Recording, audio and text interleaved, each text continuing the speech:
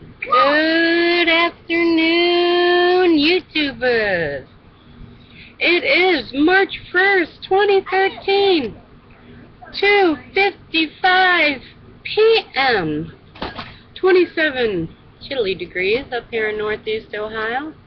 And I'm going to continue with Revelation chapter 3. We're on the last paragraph. To the church in Laodicea.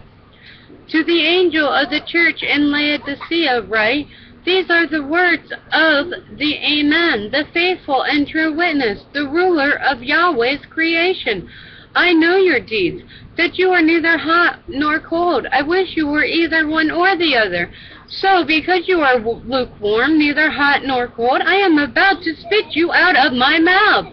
You say, I am rich, I have acquired wealth, and do not need a thing. But you do not realize that you are wretched, pitiful, poor, blind, and naked.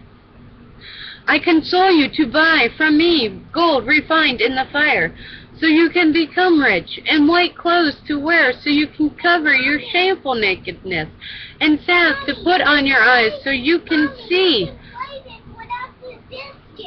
Those whom I love, I rebuke and discipline. It won't play. So be earnest and repent. Here I am. I stand at the door and knock. If anyone hears my voice and opens the door, I will come in and eat with him, and he with me. To him who overcomes, I will give the right to sit with me on the throne, just as I overcome and sat down with my Father on his throne.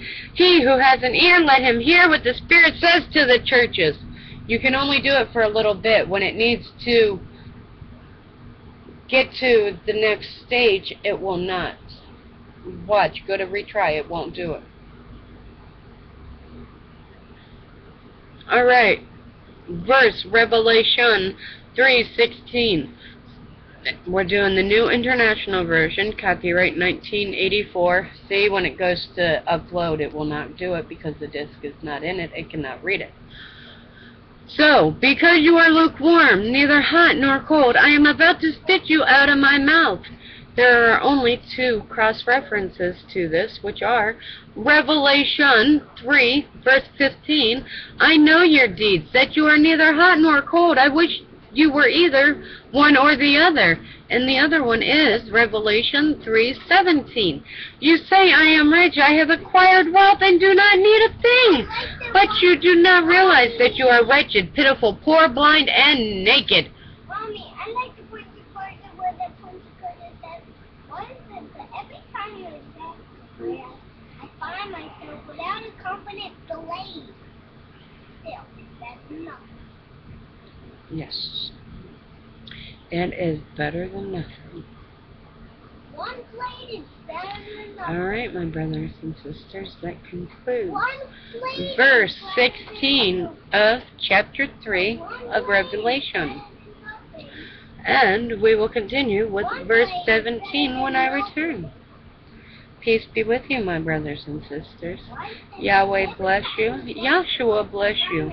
I hope you know Yahshua in your heart of hearts, and I hope you accept Yahshua as your Savior. And I hope you repent daily, my brothers and sisters. Peace be with you. I love you all. Shalom.